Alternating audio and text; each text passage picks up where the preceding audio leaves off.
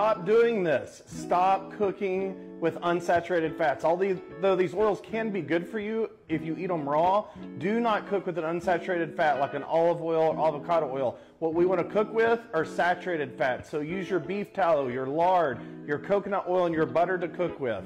In the caption of his video, the reason he says we shouldn't cook with these oils is because cooking leads to the production of inflammatory compounds. But if that's a concern, then we should see a rise in markers of inflammation when people actually use them for cooking. And here are 4 trials that tested a variety of different vegetable oils for anywhere from a month to 2 years, and they did not detect any significant changes in inflammatory markers. And one of those trials involved heating safflower oil for 2 hours straight before eating it. Although there is one trial that heated sunflower oil in a deep fryer for an hour, and this did lead to a temporary rise in certain markers of inflammation in people with pre-existing coronary artery disease, but did not raise inflammatory markers in healthy people. But there is one study that really went above and beyond. They put sunflower oil and olive oil through 20 heating and cooling cycles before feeding them to participants. And the sunflower oil did lead to a temporary rise in certain inflammatory markers, but we didn't see that with olive oil. And this is possibly due to the antioxidants in olive oil, which is interesting since the person in this video says that we shouldn't cook with olive oil. So with the possible exceptions of deep frying or repeatedly heating and cooling these oils a ridiculous number of times, although even then it's not entirely clear if it's a concern,